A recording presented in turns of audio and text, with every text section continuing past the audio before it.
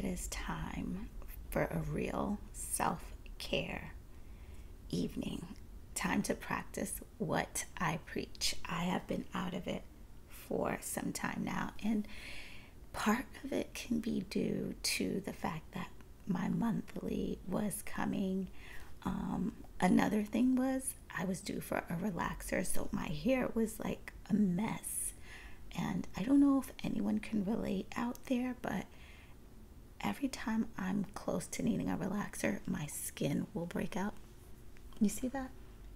This was a blackhead. I mean, it was bad. And so I said, no, can't have it. Also, my posture, I have to work out, eat healthy. Like, being a woman is so hard, but so rewarding when you do what you have to do. So number one is, as I am even looking in this camera, when I slouch, you see all of this.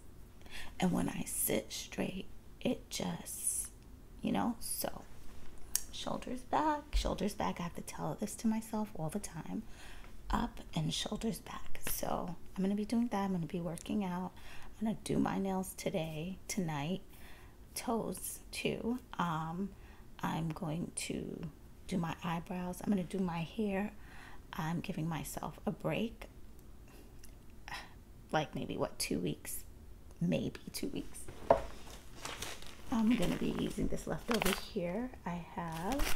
It is Afro-twist springy, and it is this color. I know it's not my hair color, but what is the worst that can happen?